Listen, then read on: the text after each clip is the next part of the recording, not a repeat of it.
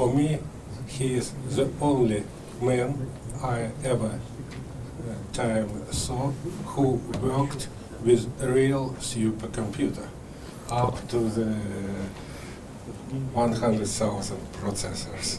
Now he'll present you the result of TILDA European project, which is very innovative, and this project, as I understand, is intended to implement supercomputer technologies for real industrial problem solution. 45 minutes, please, Vincent. Okay, thank you very much, Mr. Chairman, for this very kind introduction. I'm not the only man dealing with 100. Yes, for you, okay. We will see, okay. Thank you very much.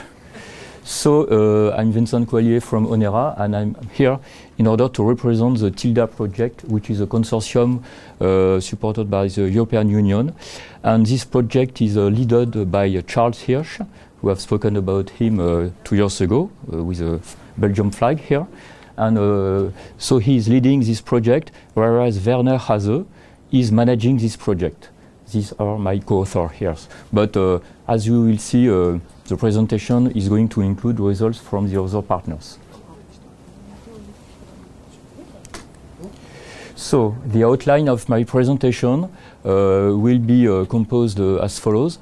The short descriptions of the TILDA project in order to see you, to present you the consortium and the objectives of the project.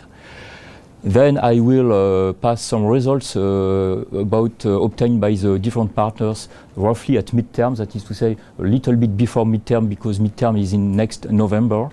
And because I have some time, I will highlight some results regarding DG with our code developed at ONERA, which is the Agora code. And I'm going to enter in some details about DG methods for real test case problems.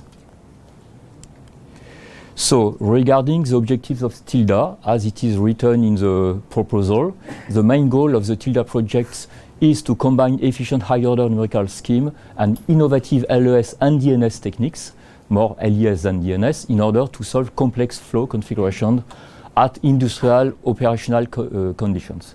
But I have to say, to add that this is a first step, and in the title of TILDA it is written paving the way to go further for industrial applications. It's clear that the real goal of the project is not to have fully industrial LES at the end of the project, which is the end of 2008. So the other objective is to obtain high resolution of LES and DNS at industrial levels. This is the objectives, TRL 5 and 6. In 2 years, it's ambitious, and reducing the need of experimental and increasing further the predictive capacity of CFD simulation in the full design envelopes. Reducing the need of experiments is not suppressing the experiment. It's clear that I'm here and I've seen many talks dealing with experiments, which are the ultimate goal to compare with computational results with the verification and validation process, which is more and more applied, especially in the framework of the high-order technology schemes. So the project aims at performing high-order computation for the LS and ALS and fully exploiting HPC advances running on many tens of thousands processors in order to get the LES results more or less in 1 or 2 days, which is also very ambitious. And in order to be able to exploit very efficiently the many degrees of freedom we are dealing with when using higher order methods, even if the goal of higher order methods is to lower as much as possible the number of degrees of freedom for a given accuracy. Otherwise, with the first or second order, you can increase the degrees of freedom and have a very big problem too. So the partners are the following. I am following the numbering here. So it is led by NUMECA and with DLR, ONERA, Dassault, Safran, which is a French engines manufacturer for aircraft and helicopters and missiles too, Serfax, who is located in Toulouse, Cenero in Belgium, Université catholique de Louvain, Catholic University of Louvain in Belgium, Bergamo University in the north of Italy, Imperial College, and Tsagi. So I'm not entering in the administrative aspect of the project, but I wanted to highlight the main goals, which is the main technical goals of TILDA. First is to increase as much as possible the time evolution of the system in order to reduce the computational cost of the unstudied simulation of LES and DNS. So people are dealing with time adaptative methods, implicit methods consistent with the time accuracy and robustness for space-time integration methods. So this is for the efficiency. For the accuracy of the LES approaches, different techniques are developed, the multi-level approaches, the space adaptative methods and meshings, and also it's not the final goal, but world model have to be used for very complex industrial problems, because otherwise we will get too many grid points and too many unknowns. This is an alternative, which is not the final goal of LES, it's clear, but so we have also to deal with that. But as it has been explained by Professor Bosniakov, we are dealing with HPC, which is only mean today to deal with real problem. And so we have different means in different countries, European project, national projects, in order to be able to run simulations with 100,000, but a little bit less at the present time, the number of regular use of HPC is closer to 10,000 cores than to 100,000 cores each day. So in that problem, we have to deal with great generation of high-order methods. I'm going to see you an explanation of why we are using high-order great generation. Otherwise, the accuracy is destroyed close to the wall. Parallelization of to several 10,000 cores, and the I/O processing in order to deal efficiently with pre-processing and post-processing with analysis of this data.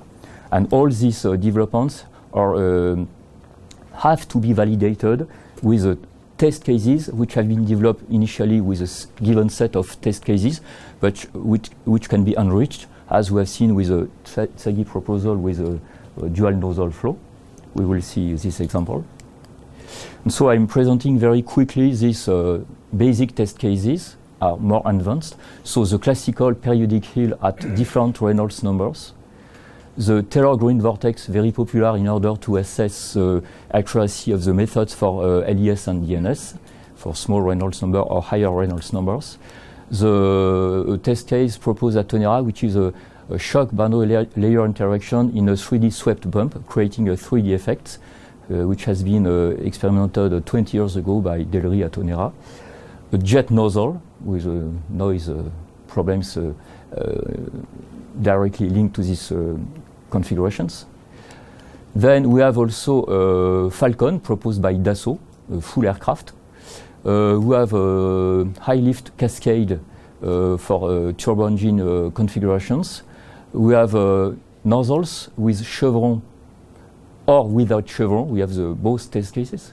And landing gear configurations, and also very classical turbo engine configurations, which is a NASA Rotor 37, which has been computed many times in the past, and which has been a test case for many international groups, American, but also in the framework of the CFD community. So regarding the different partners and the different methods, initially we have chosen to deal with spectral type methods, that is to say, not high order finite volume. I have in mind that these methods exist, and still at ONERA we have strong debates between the finite volumes or DG or spectral time approach, but this, all the partners are dealing with high order finite element type methods, mainly with discontinuous Galerkin methods, University of Bergamo, ONERA, DLR, Tsagi, Cenero, Louvain, and Safran. Which is using, in fact, codes developed by research center partners. Spectral difference methods by Serfax. Flux reconstruction schemes by Imperial College and NUMECA. And because they are used with a continuous finite element method since many years, Dassault Aviation has developed his own code with finite element methods since many years. So they were the first to use the finite element approach for very complex configurations for me. All these methods use unstructured meshes in order to be able to make HP and local H adaptation, either purely tetrahedral as Dassault, for instance, or hybrid mesh type element with hexahedra, tetrahedra, pyramids, and prisms. And as I have already stated, we have clearly in mind that the comparison with reference finite volume methods, second order but also higher order methods, which exist in the literature or also in industrial codes, are made within the context, not directly perhaps in TILDA, where we are more concentrated on our methods, but this is done within the context of the high order CFD workshop. The fourth order edition having been organized in last June in with the ECONAS conference in Creta. Okay, so now I am going to describe some results of the partners. They send me some slides in order to highlight where they are at the midterm of this project. And first, NUMECA, which is a leader of this project, is dealing with flux reconstruction methods, which is implemented within the commercial code Fine Turbo. And here, they're trying to reduce as much as possible for HPC configurations the computational time by using and optimizing the computation using BLAS libraries for matrix products computations. And they have improved by a ratio of 30% the time required to make some computations for basic configurations of the test cases of TILDA. So they have also worked, and they're still working on non-conforming meshes both in H and P senses. That is to say, DG is that type of method is very useful to have non-conformal meshes thanks to the flux exchanges through the faces and the volume integral, which are independent of the interfaces. And so the approach chosen to handle the coupling of non-conforming meshes is the so-called mortar element method, which is well known in the literature. So what they have got at the present time is that they have used roughly 36,000 cores, and based on that, excuse me, they have this scalability curve, which is of a good shape, and in order to be able to use effectively this code on many cores. So Surfax is also dealing mainly with HPC approach, and they are using in the Jaguar code the HP adaptation methods, and they are also developing co-treatment on the fly. That is to say, it's very important for LUS computation to be able to have very efficient co-treatment because it's not possible to store all the information and post-treat that at the end of the computation.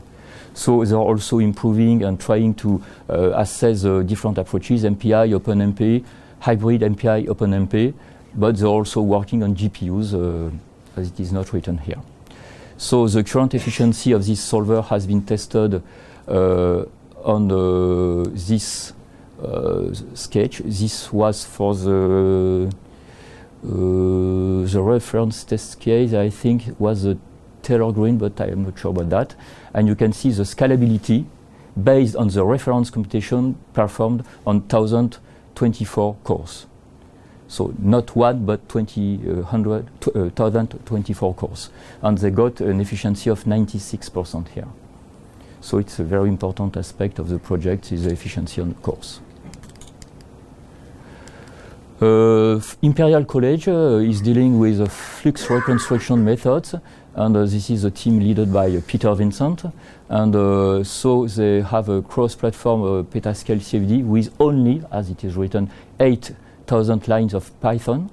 And so the methods can choose any order of accuracy in space on mixed element via flux reconstruction approach, which is, and the code is open source license.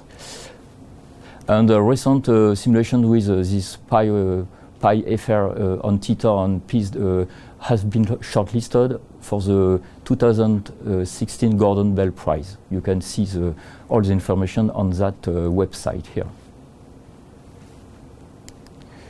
So besides this efficient work on HPC, they are working on reducing the aliasing driven by the instabilities of the flux reconstruction, and so they are working on to improve the flux reconstruction in order to lower as much as possible aliasing problems, and which is possibly creating some instabilities in the commutations.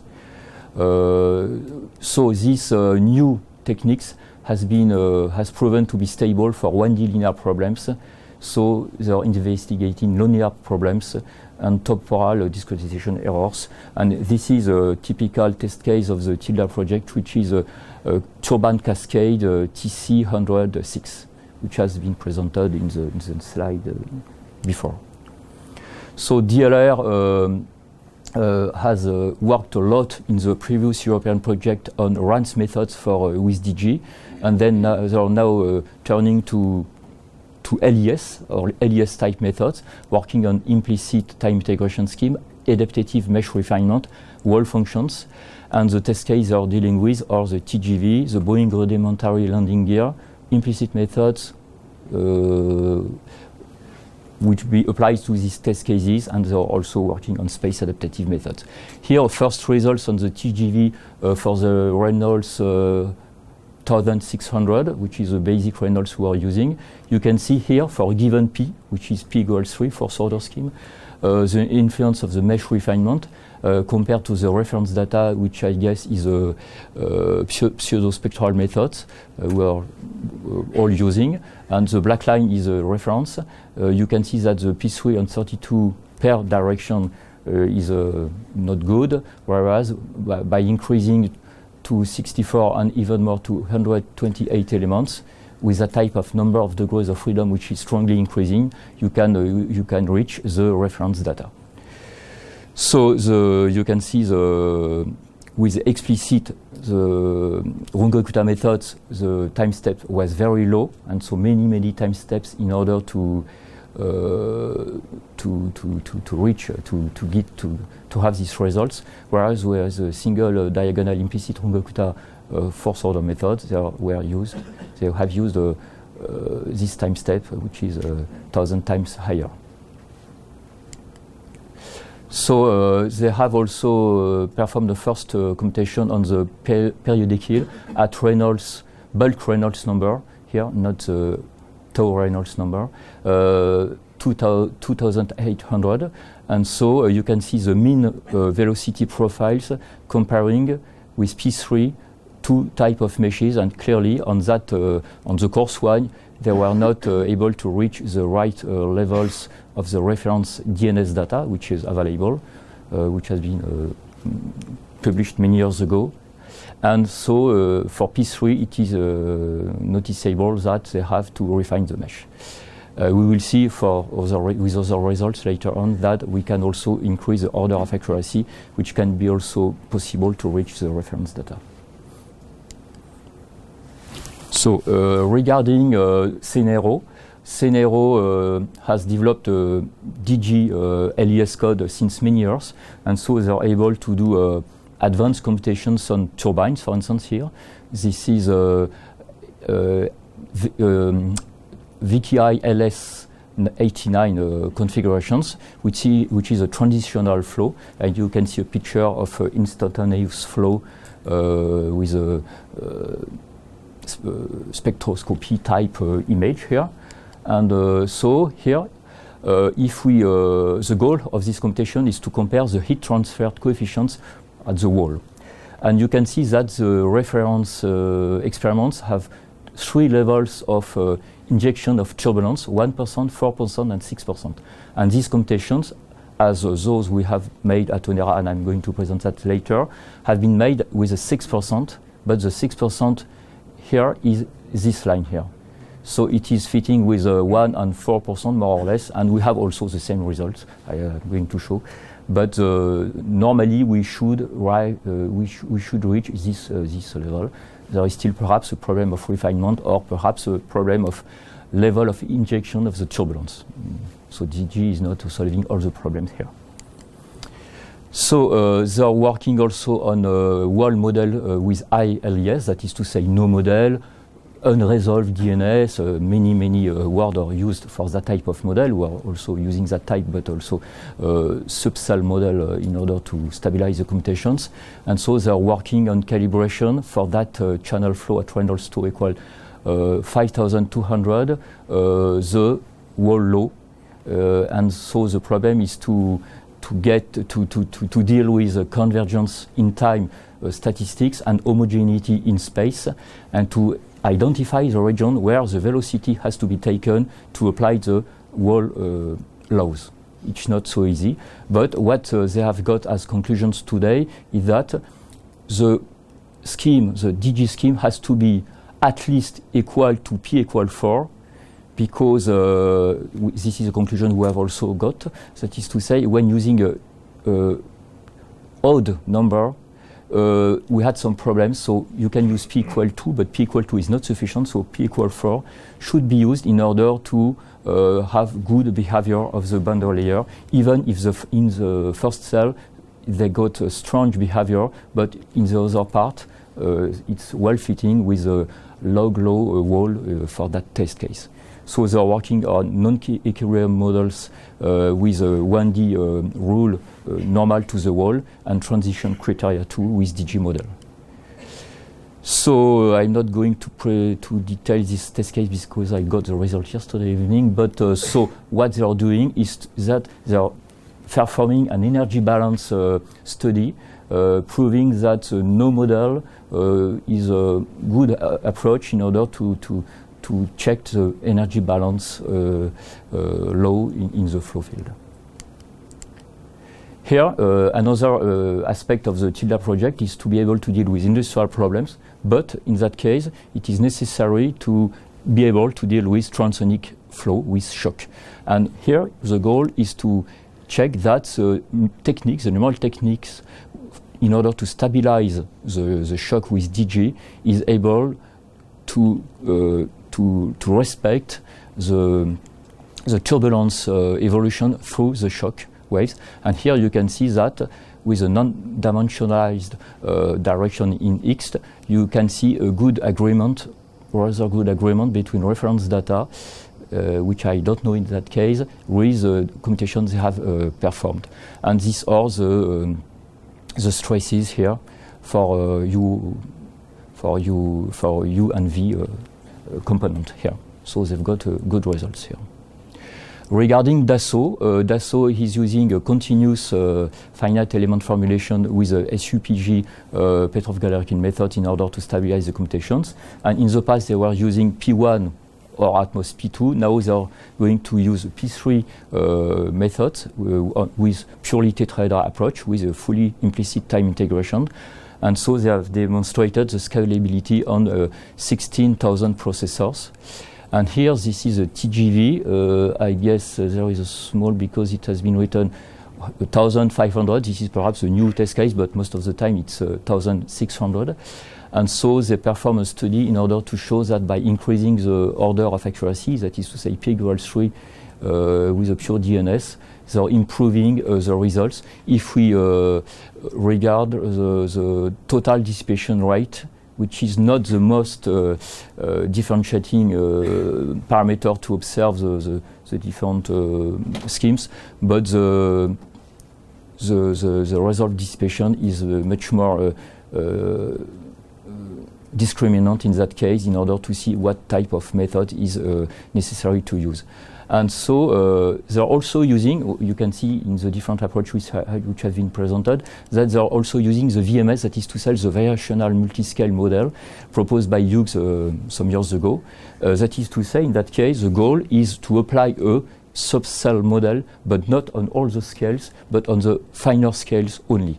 And here they have based their VMS approach on the finer mesh they are using, whereas when using DG, it is possible to adapt this VMS with a P value. That is to say, if you are using p equals 3 or 4, you can only apply, thanks to this VMS approach, the subgrid model as the Smagorinsky on p equals 3 or 4, and not on p equals 0, 1, and 2, which is lowering the dissipation, whereas not destroying the accuracy. So the goal for them is to apply, as we have seen, these techniques on the full Falcon aircraft, and to get, with 50,000 cores, full computation of LES type computations in 2 or 3 days. University of Bergamo, they have a strong experience with DG, mainly with RANs, and now they're also going to use LES. And the team of Francesco Bassi is dealing with different methods for improving time integration techniques. And here it is very interesting because these are new results for me. He has replaced explicit singly diagonal implicit methods by linearly implicit Rosenbrock methods, which is in fact the linearizing the nonlinear implicit techniques in this ESDIRK method. And what they've got, which is not surprising, is that for they are lowering the work units compared to the other approaches, but they are also lowering the numerical error for a given time integration. 15. So for this, they're also using the rotor 37 on which they have applied DG techniques for classical runs and also XLS, which is extremely large LES approach, which is able to improve at the margin the results. But these are the first results I've got. If we compare the integrated distribution of total pressure and total temperature in radial down to the trailing edge, you can see the comparison, which is a classical exercise for this type of methods. For Tsagi, as we have seen, I have extracted some slides. A comparison with DG using 3 p equals 3, that is to say a fourth order techniques, is able to reach a very good accuracy for that cyclic flow around the cylinder problem, whereas for the second order finite volume and even for the fifth order Winnow scheme, it was not the same result in that case. And so the slopes regarding the error versus the number of degrees of freedom is better with the DG than with classical finite volumes here.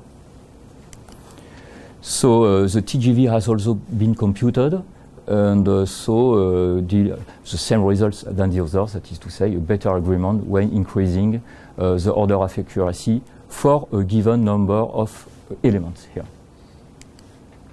So I'm not going to detail that, but it is also the goal to Tsagi to apply the techniques on that supersonic dual stream jet here. For ONERA, so I'm perhaps 10 minutes, but I'm going to enter in more details. So it's clear that we had the ELSA code, for instance, which is able to deal with a type of flow configurations, that is to say jet flows, and DES, that is to say zonal DES applications, landing gear, engines and aircrafts. But it's clear that the second order or moreover the third order methods are not sufficient today to deal with more complex problems, and we would like to lower the CPU time to get a better results. So we decided to launch different code developments, and in that among these codes we decided to launch also DG methods codes, which HP and M refinement, that is to say local physical model improvement. So we are dealing with DG, so you know, because many people dealing with DG are present in this room, so I am not going to discuss about the advantages and the drawbacks of the DG. The advantages is the possibility to go to P as high as possible you would like to do. It is well adapted to HPC, but the problems, the drawbacks leads in the strong limitation of the time integration scheme with explicit, so we have to use implicit, but stabilization of implicit, it's not so obvious in all cases. So just here we have used a modal and a nodal approach, multi-element, like Fredericks and Rowe, and BR2 by Series 2, shock capturing techniques based on the Guermont techniques with addition of non-linear viscosity term based on entropy production. We are dealing also with explicit implicit scheme in order to lower the CPU time, so it's a very classical one.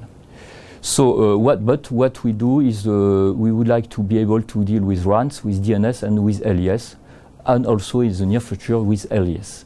So we have developed all these techniques, even some first techniques of real gas problem with stiffened gas and van der Waals law in order to be able to be applied to engines.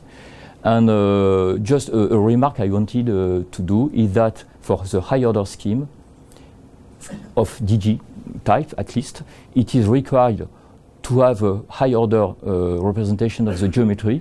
In order to lower the number of elements, you have to represent the curves exactly, consistently with the order of accuracy, because, for instance, here, if you see the entropy error applied with different type of P approximation, but with a straight mesh, you cannot be able to reach the right level of the formal order of accuracy. But when you use a fourth order mesh representation for the bubble here, for the bump here, you are able to reach this formal accuracy in practical way here. This is why it is necessary to deal with high order mesh, which is not today straightforward for very complex configurations. So with shock boundary layer techniques developed in the code Agora, we were able to prove that for a given mesh refinement by increasing the P level, that is going from P equal 1 to P equals 3, fourth order scheme, with implicit scheme proving the efficiency here. We were able to improve the comparison with experimental data here when going from P equal 1 to P equal 2 and P equal 3. So even in a shock boundary layer interaction with a stabilization method, it's interesting to increase the P order, but it's clear that the most efficient way is perhaps to increase in H refinement in this region and not to go too high in P. For rotor 37, we have also proven, this is the same case than this performed by Bergamo, and this is robust for shock boundary layer interaction for RANS methods. And what is interesting here is that by dealing with a P2 approximation on a very coarse mesh, 87,000 points, we got roughly the same results in terms of total pressure and total temperature distribution than when dealing with P1 on the 100,000 points. That is to say, by dividing the number of degrees of freedom by a factor 3, roughly, for the same accuracy for that case. For the TGV, so the same case as presented many times, what is interesting here is that we have done many computations with that test case, but if you compare for the same number of degrees of freedom, this computation 48 elements with P3 per direction, 48, to 32 with a P5, same number of degrees of freedom. So we've got a better results with a 32 P5 approximation than with a 48 P3 approximation. That proves that for certain cases at least, but it is more interesting to increase the P value than the refinement locally, at least for that test case. It's not the case for all the applications. So also we have performed computations not only on 2,800 but also up to 37,000 for the bulk Reynolds number.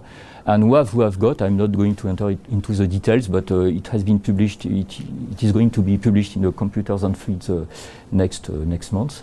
What I've got as a conclusion is that there is a strong debate regarding implicit LES, non-resolved DNS, that is to say the same perhaps, and addition of sub-cell model, but it could depend on the Reynolds number. For a given mesh, for instance, it is clear that ILS was sufficient for Reynolds number 2008 110,000, but for Reynolds numbers 19,000 and 37,000, it was not stable, and we had to add some VMS LES model in order to stabilize the computation. So another test case, how many? 5 minutes per hand? Okay, not more. Okay. So the transonic test, the subsonic test case, which is a test case of a TILDA, and here what we've got is that P4, P5, P3 computations. In that case, if the mesh is too coarse, even with a even with a P5, we were not able to reach the right levels. So it is necessary sometimes to also increase the number of elements in order to be able to reach the right physics. So HP adaptation for us is the future, not only H, not only P. Here for the VKI turbine, I've just presenting some results proving that we have got the same results, and it's consistent with the results obtained by CNAERO, that is to say with a 6% computation we have got here in that case the experimental data of 1 or 4%, but in that case it was better. Here we have performed also RANS computation from P0 to P3 without any refinement of mesh, and just by increasing the P value you can see that we increase also the resolution of the flow. This is a nozzle here, which has been presented in the turbulence ETMM 11 meeting, which is in Palermo this week by one of my colleagues. And here, what we are doing is we are comparing Agora DG with our internal code CEDR, which is for combustion. And here, these are first results of comparison. What we've got is that, at least for the high frequencies, we've got better results with DGP3 compared to CEDR second order finite volume schemes. But these are just first results, and not the conclusion have to be refined in order to really have a definitive conclusion. But this is for us the first time we're dealing with acoustics problem in one shot with DG for turbulence and propagation in the same shot. So just in order to demonstrate on a very simple case that H refinement, non-conformal H refinement could be of interest. If you compare the theoretical slope here with P equal 1, that is to say -2, with the slope obtained with local mesh refinement with less mesh points, we've got the same slope by only refining in some regions of the flow, based here on an entropy indicator, which is very easy. But that proves that local H refinement with P refinement here for ideal convection diffusion problem should be the future for the DG methods. It has been applied also for the Taylor-Green vortex. For a given error, we have got a better, for the same error of accuracy, we have less degrees of freedom by local refinement than by uniformly refining the mesh or the P. So some concluding... 5 minutes for questions. I just conclude. So some concluding remarks. So in the different, in TILDA, but also in the different projects which have been organized before TILDA, we have proved, all the partners and the past partners too, that the higher order finite element methods with DG, continuous finite element, flux reconstruction, spectral discontinuous methods are able to reproduce Reynolds number dependent feature of the flow. Further LES computation require local H and P refinement with spectral type methods, but they have also to be compared at each type of the development with the classical finite volume methods, it's clear, in order to convince our users to use that new type of approaches. Many works has been done and will be done in the future regarding optimization of HPC for different heterogeneous or open MPI approaches. So need to implement efficient, accurate post-processing technique, which is not done in the same, which is done now, but we are late compared to the development of the code. That is to say, we have to implement efficient post-processing, on-the-fly processing. I wanted also to highlight the fact that there is a TILDA workshop which is organized in Toulouse in November 2016, so it's still open, and the website is here. And for me, when I've seen what I've seen during this meeting, the Haase methods lead to closer research between CFD and CAA, as I have heard this morning, in order to predict fine turbulence for aerodynamics and for aeroacoustics. It is absolutely necessary to work together. And these high-order spectral methods are complementary to classical finite volume methods for me. Thank you very much.